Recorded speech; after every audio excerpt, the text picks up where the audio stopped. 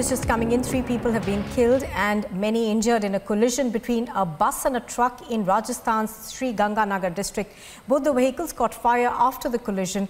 Injured are being treated at a hospital in Anupkar. On the phone line with me is Crispino Nunez with more details on this. Yes, Crispino, tell us more.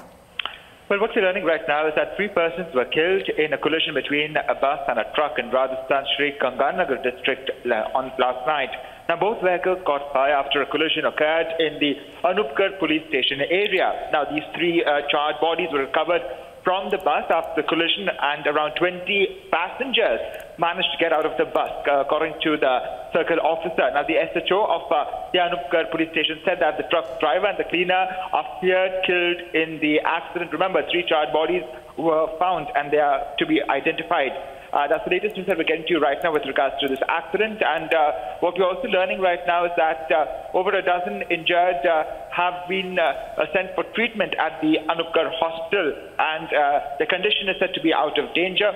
The accident, according to the officials, say happened due to a tire burst. And the administration has announced a grant of rupees 1 lakh to the dependents of the deceased. So 3 people have been killed and about a dozen have been injured in this collision between a bus and a truck in Rajasthan's Sri Ganganagar district. Both the vehicles, we understand, caught fire after the collision. The injured are now being treated at a hospital in Anupkar. Crispino, thank you for those details.